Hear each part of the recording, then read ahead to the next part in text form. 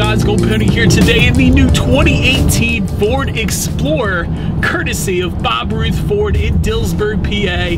I am in the one I have always wanted to review, but had never had the opportunity to, and that is the Explorer Sport Trim, but I will go over all of them today. So as always, you guys, let's start with pricing. And so to start, there are several different trim levels for the 2018 Explorer. First one being the base, that one's going to start at $32,140. Then you have the XLT for $34,175. Limited is going to start at $42,090. Sport, again the one I'm in today, starts at $45,950. And lastly, the Platinum, that one is going to start at $53,940. But so then when it comes to the power plant, there are three different engine setups available for the 2018 Explorer.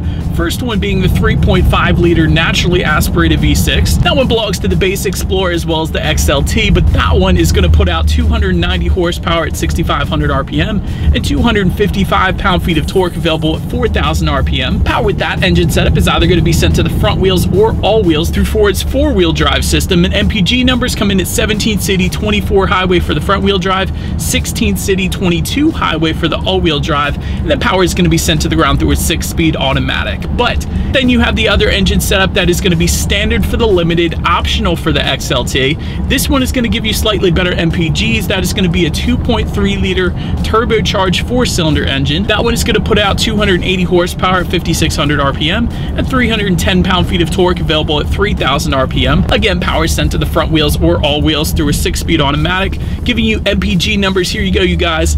19 city, 27 highway for the front wheel drive, 18 city, 25 highway for the four-wheel drive. But so then the last engine setup, and the one I currently have today belonging to the Sport and Platinum trim levels, is going to be the 3.5 liter twin turbocharged V6 engine. That one is going to put out 365 horsepower at 5,500 RPM and 350 pound-feet of torque available at 3,500 RPM. Power is going to be sent to all four wheels only, so there is only a four-wheel drive system with that one, and that power is going to be sent to the ground once again through the 6-speed select shift automatic, giving you MPG numbers coming in at 16 city, 22 on the highway. And so first off, with that twin turbo V6, you do get paddle shifters, which I do have today. I will test them out, but I do want to test out the acceleration right now because I've never had this engine paired up with the Explorer before. So let's hit the gas and see how quickly we can get the new 2018 Explorer twin turbo V6 here up to speed. Actually, paddle shifters are not that bad on this one. Quite impressed, especially for an SUV. Usually SUVs insanely lack reaction time with the paddle shifters, but this one is definitely not too bad, so kind of liking that. And so, but now for the acceleration. This is a quick SUV. Definitely can appreciate the twin turbo V6 in this one. Very impressed. Definitely no issues emerging onto the highway. And then to touch on the handling and the ride quality of the 2018 Explorer, this one does come with the McPherson strut front suspension with a 32mm stabilizer bar in the front. In the back, a multi-link rear suspension with a 22mm rear stabilizer bar. And there are gas pressurized twin tube shock absorbers, absorbing the imperfections of the road a little bit for you. And carving through these back roads here, steering feel definitely feels nice for the Explorer, no issues there. But so then I did want to also mention, you guys, the four-wheel drive variant of the new Explorer does come with a traction management system, giving you driving modes which can be controlled by using the circular dial just behind the shifter there. But that's going to give you driving modes like normal, mud and rut mode, sand mode, and snow, gravel, and grass mode. And what those driving modes are going to do, which is more important, I guess, is adjust things like the throttle response, the shift points, and it is going to greatly affect the stability control system as well. So it is definitely going to give you more stability and traction for some of those off-road conditions, and also adjust where the power is going to be sent between the front and rear axle. And when it comes to visibility, I will say if that third row seating is up with the headrest up, those third row headrests kind of do hinder the visibility slightly, but if you have no passengers in that third row, simply just push the headrest down. You can even leave that third row up if you wanted to, and then in that case, visibility is just fine, so definitely no issues there if nobody's in the third row. And so, but anyways, you guys, enough with the driving dynamics. Let's check out the exterior of the new 2018 Ford Explorer. And so to start up front, that front grille will differ based off the trim level that you go with. For instance, the Sport trim level that you're looking at right now will get a black mesh front grille, but if you go with the base or the XLT, you're going to get chrome vertical bars. Limited is going to give you another chrome design, and the Platinum is going to give you a unique chrome design to that one. Also, I do want to mention, since I have the Sport trim level today, this trim level is also going to give you Explorer lettering mirroring on the front hood as well. But so then to the sides, there are LED low beam headlights with the automatic feature. That will be the standard setup for every single trim level, so standard LEDs is definitely a nice thing. Also, LED signature lighting is going to come with the XLT trim level and up, along with fog lights just below as well. Making your way to the sides, there are black door handles with side mirrors if you go with the base trim. If you jump up to the XLT, you will get body colored door handles with gloss black side mirrors and integrated turret signals as well. And that's actually the same setup that you're going to go with the Sport, because the Sport is going to give you a couple different black accents throughout this one. Limited trim level is going to give you body colored side mirrors, and if you go with the Platinum, that is going to give you chrome cap side mirrors with chrome door handles to go along with that as well. And I did want to also mention, for all trim levels, you will get rear privacy glass in the back windows there.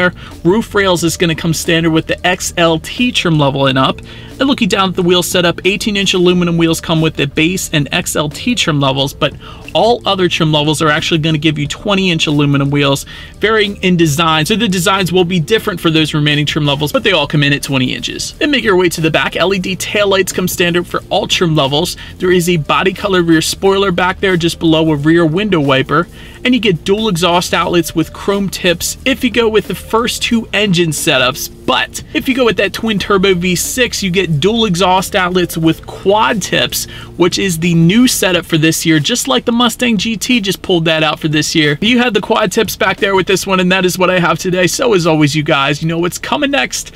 Here is that exhaust clip.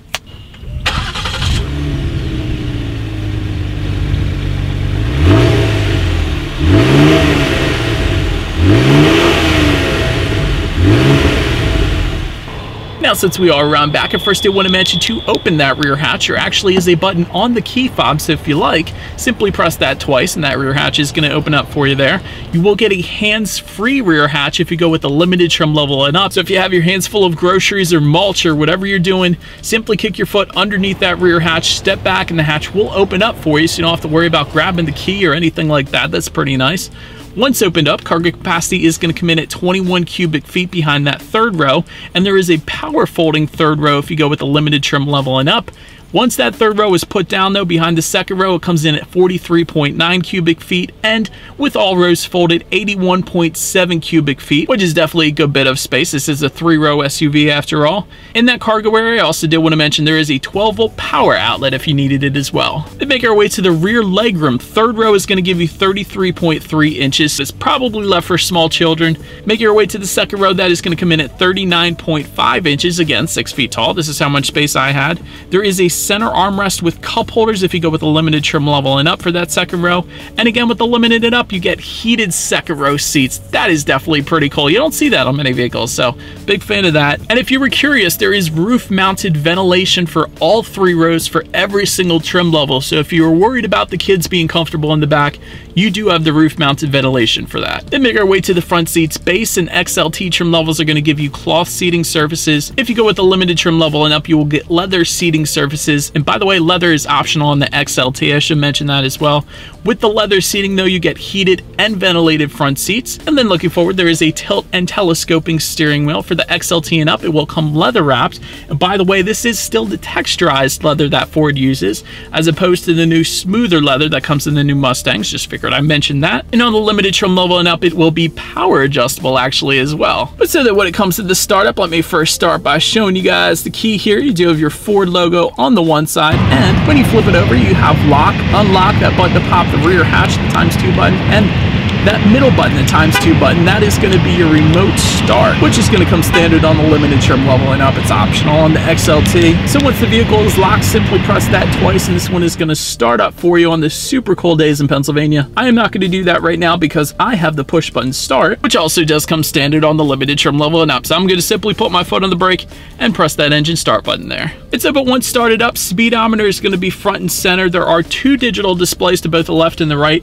Steering wheel mounting controls on the left side are going to control what's on the left side digital display, and the steering wheel mounting controls on the right side are going to control what's on the right side of the digital display. So definitely easy to figure out there. With that, you're going to be able to check out things like how many miles you have left until you hit empty. You have a digital speedometer if you wanted it. Is your tire pressure information, what driving mode you're in, navigation information, radio information, Bluetooth information. There's definitely a good bit of stuff you can check out up there. And then when it comes to overall interior quality, there is a twin panel moonroof I wanted to mention that comes standard on the Platinum, but it is is optional on the XLT Limited and Sport trim levels, so I actually do have that one today, so that's pretty nice. Limited trim level and up is also going to add ambient lighting, which is pretty cool. And the ambient lighting is going to be displayed when the lights are on, so you have options like ice blue, orange, soft blue, red, green, blue, purple. So it kind of allows you a little customization on this one. That's pretty cool. Also, limited trim level and up is going to give you dual zone climate control. All trim levels are going to get an overhead sunglass holder.